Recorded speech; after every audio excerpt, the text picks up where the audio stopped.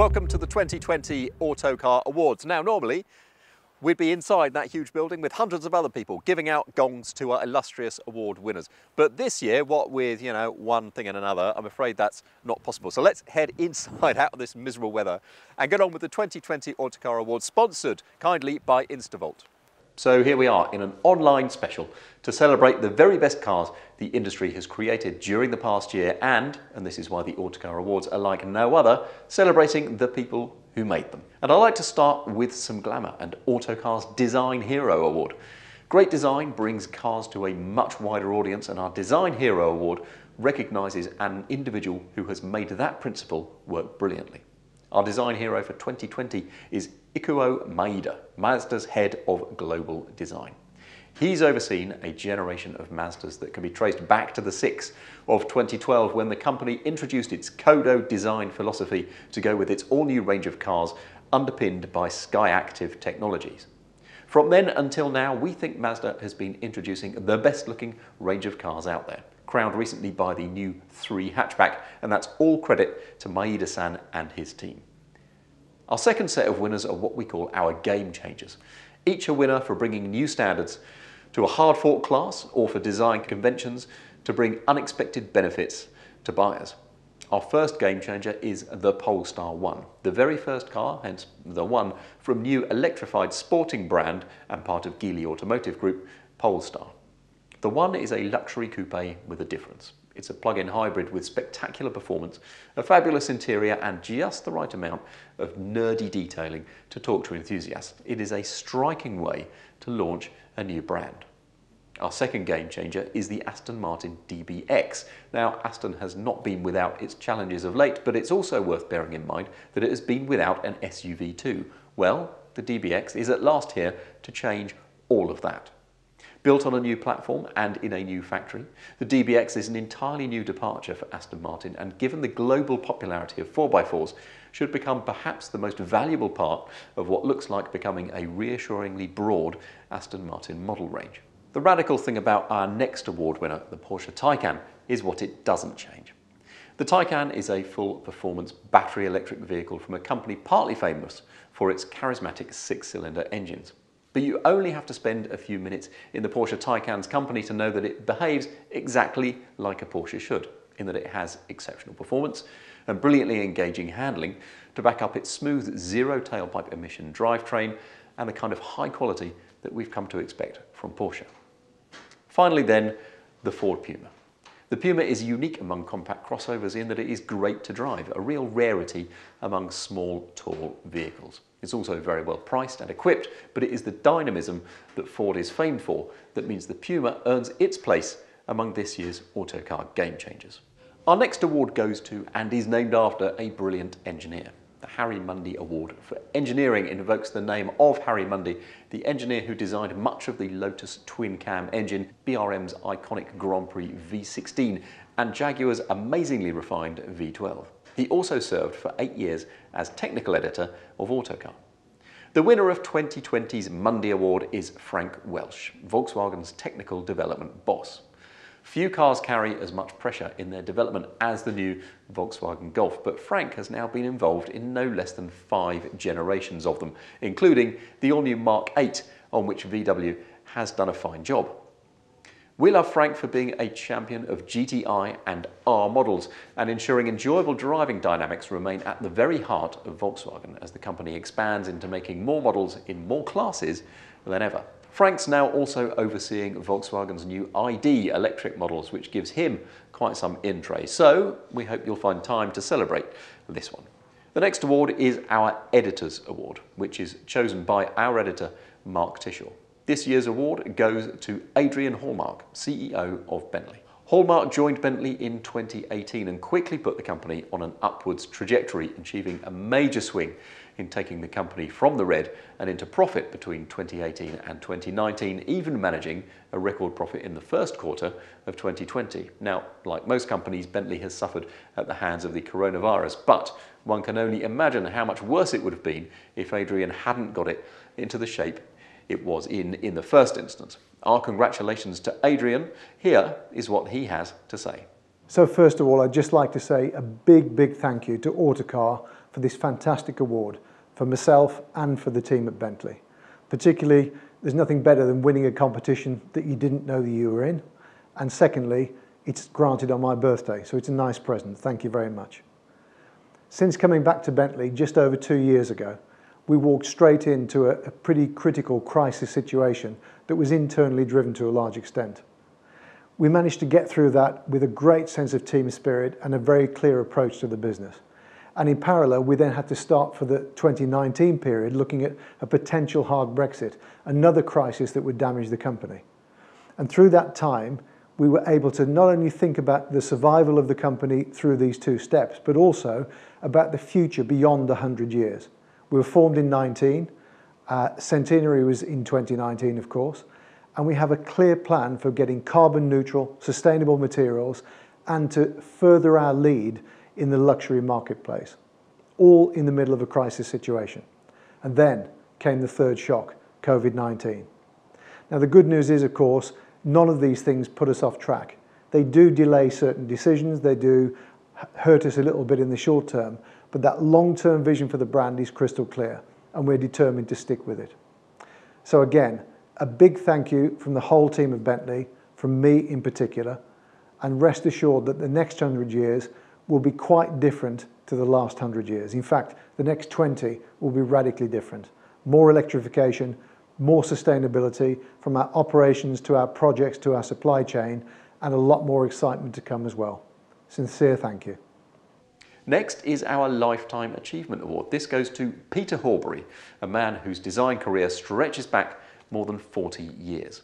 Today, Horbury is the Executive Vice President of Design at Geely, overseeing Geely and Lynk & Co.'s products, continuing a loose association with Volvo that stretches back to 1979.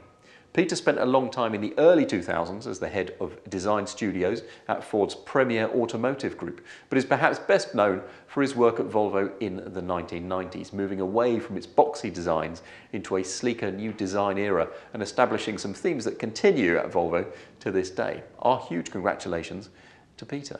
Now for some awards for some serious drivers' cars. In our view, cars are built first and foremost for driving, and the better they go, the better they are. So to identify the best of them, we stage 2 flagship performance car tests every year, one for sub £35,000 models and one for all comers. It's the kind of test that Autocar invented well over 30 years ago, and like all of our testing, is still carried out more thoroughly than pretty much anybody else. The first competition, Britain's best affordable driver's car, was won by the Mazda MX-5. This contest represents the real car market heartland for our readers. Front-wheel drive, rear-wheel drive, all-wheel drive, they are all welcome. And the MX-5 took the victory because it embodies everything an affordable driver's car should be. By beating its peers, the MX-5 earned itself a place in our main Best Driver's Car contest for all price ranges, held over 3 days at Anglesey Circuit and the brilliant driving roads nearby last autumn. And the winner? It's the Ariel Atom, the lightweight 2-seat Sportster that, now in its 4th generation, is not just better than ever, it's more rewarding than we could ever have possibly imagined it would become. Now for another of our 3 major awards. It's the Sturmey Award, named after Henry Sturmey, the man who invented Autocar 125 years ago. He saw the potential for cars back in 1895 when there were less than 100 of them in the country. And it's a diverse award with winners such as Tesla, Ariel's boss Simon Saunders, the man behind the Atom we mentioned earlier and we'll see again, and Renault design chief Laurens van den Akker. The Sturmey Award recognises an individual who we believe has brought the highest technical standards to his or her area of the industry. This year, our award winner is Land Rover's Chief Creative Officer, Professor Jerry McGovern. Most recently, you'll have seen Land Rover's design team's efforts in the shape of the exceptional new Land Rover Defender, but during his tenure, Jerry has also overseen a complete overhaul of both Land Rover and Range Rover lineups and a vast increase in the sales volumes of both. Here's what Jerry had to say. Growing up in Coventry all those years ago, aspiring one day to become a designer seems an eternity ago. And to think I would be recognised by the world's oldest and arguably the best car magazine is quite humbling. I'm not known for being humble, but on this occasion I am truly humbled. Throughout my career, I've always championed the importance of design and its ability to transform business while enriching people's lives. As a creative person, I've never been interested in designing ordinary vehicles or commodities. I've always wanted to be involved with creating products that people have a positive emotional connection with. I must thank Land Rover more than any other brand I've been associated with for giving me the opportunity to do exactly that, because as you know, Land Rover don't do ordinary vehicles. Over the years, Autocar have been great advocates of me and my team's work, and through passionate journalism, they have built a loyal readership who want to understand the stories behind the vehicles we create. And of course, it would be remiss of me not to acknowledge the wonderful designers and engineers I've had the privilege to work with over the years and will continue to do so, along with visionary figures like Ralph Spett and my good friend Ratan Tata, both of whom have entrusted me with the reimagining of the Land Rover brand. So thank you, Autocar, and to you, the readers, for this personal recognition for my work spanning the last 40 years. However, it is not over yet, and maybe, just maybe, the best is yet to come. Now it's time to celebrate Autocar's outstanding UK leaders, people who've used exceptional skills to motivate colleagues and help make their cars or companies more successful. Our first of 4 outstanding UK leaders, SEAT's Richard Harrison, scooped this award once before, back in 2018, off the back of growing the Spanish brand's sales by 20%. Last year, in a UK market down 2%, SEAT's sales rose again by almost 10%. Richard has overseen the launch of a string of desirable models that are nice to drive and easy to live with, and is a worthy second-time winner.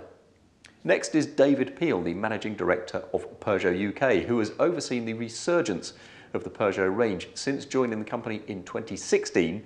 David has stopped forcing through month-end deals and discounting to give Peugeots a rarely seen improvement in residual values, and ensured that customer service is so good that Peugeot now scores exceptionally well in customer satisfaction surveys. With a raft of new models and a very clear direction on electrification, confidence at Peugeot is high. So our congratulations to David. Which brings us to another member of the PSA group. Stephen Norman was the Senior Vice President of Sales at PSA before being appointed Managing Director of Vauxhall in 2018. And in no time at all, he has helped transform the fortunes of a company that routinely ran at a loss and was suffering falling sales. Under Norman, the rot has been stopped. Dealer profitability is up by 1/3. Discounting has been stopped. Low profit sales into car fleets have been cut. And the target over the next 2 years is to return Vauxhall to taking more than 10% of all UK car sales. Congratulations, Stephen. Our last outstanding UK leader comes from outside the world of road cars and from the world of motorsport. West Surrey Racing, or WSR, has for nearly 40 years been winning championships. The likes of Ayrton Senna, Mika Hakkinen and Rubens Barrichello all won titles in British Formula 3 under WSR. And in more recent times, it has had great success running BMW's British Touring Car Championship entry. Our winner is the man who leads it all, WSR boss Dick Bennett, who has most recently overseen the last manufacturer BTCC titles for BMW and has taken Colin Turkington to the last 2 driver titles in the championship too. And that leads us nicely into our next award, our Motorsport Hero. Our love of cars naturally embraces motorsport, which is why we are proud sponsors of the British Touring Car Championship. And our Motorsport Hero this year comes from the BTCC, and it's the aforementioned very brilliant Colin Turkington who wins it. Turkington won the BTCC title last year in the most dramatic of circumstances, coming through from the back of the pack to take the points he needed after seeming down and out just a race earlier after being punted out of contention. It was Turkington's 2nd consecutive title and his 4th overall, which equals Andy Rouse's record, all in an era that has never been tougher or more competitive. Engineering innovation has always been at the heart of UK industry, and in the automotive sphere we are experiencing change like at no time since the dawn of the motorcar in this emerging world of connected, autonomous and electrified vehicles. The winner of our Innovation Award for 2020 is a company you may not yet have heard of, but which has a team of more than 30 people based in Coventry taking on the biggest companies in the world. They are leaders in first and last mile automotive technology. We are backing Origo's self-driving vehicles as being set to change the way we transport people and, just as significantly, goods on the first or last stage of their journey to and from transport hubs. Now, I told you earlier we'd see the Ariel Atom again, and it's here for its second award of the year, having recently become an Autocar 5-star road test car. And so to used cars. In years ending with 0, we tend to reflect on the decade just gone, as well as looking at what is to come. So the theme for our used car award was to name the used car of the decade. The winner, chosen by our used car guru, James Ruppert, is the Mercedes-Benz A-Class. During the past decade, this has become such an exceptionally strong used buy because there is bags of choice for buyers who'll get strong equipment levels and plenty of desirability from this small Mercedes-Benz. Now for an award you chose. Earlier this year, our contributor and legendary road tester Andrew Frankel named the 50 cars you should try to drive before you die. Then we opened the vote to you to pick the one you'd most like to drive, and you chose, and I don't blame you, the McLaren F1.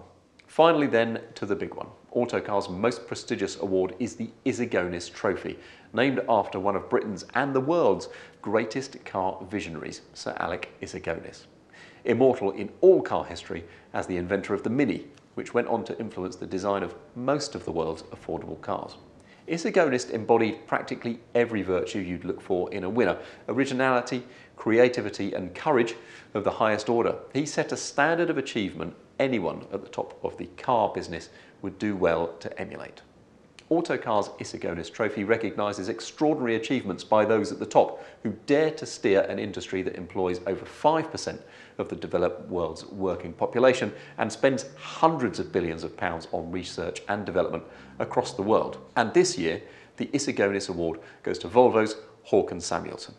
Since becoming Volvo's chief executive 8 years ago, Volvo has doubled its annual car output to 700,000 units, raised its brand image onto a par with Audi, BMW and Mercedes. It has restored its weakened grip on the US market by opening a factory there, made big inroads into China and expects its car range to comprise 50% pure electric models by 2025.